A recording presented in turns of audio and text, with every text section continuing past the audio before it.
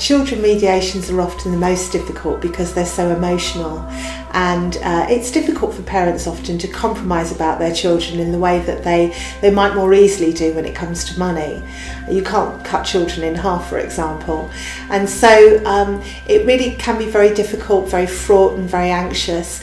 And something I've noticed is that couples come into mediation often quite angry with each other and very suspicious and resentful.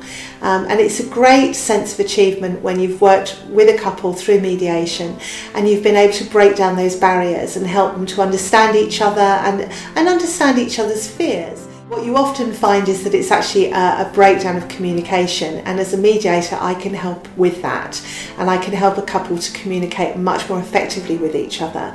And sometimes you get a eureka moment when one person listens to the other and says, you know, I didn't know that that's what you were thinking, I didn't know that that was what your fear was. And it's that open communication which is so much more effectively done through mediation than through solicitors. And it's a wonderful experience when you see a couple starting to listen to each other properly and understand why there's a problem and work together on how best to resolve it.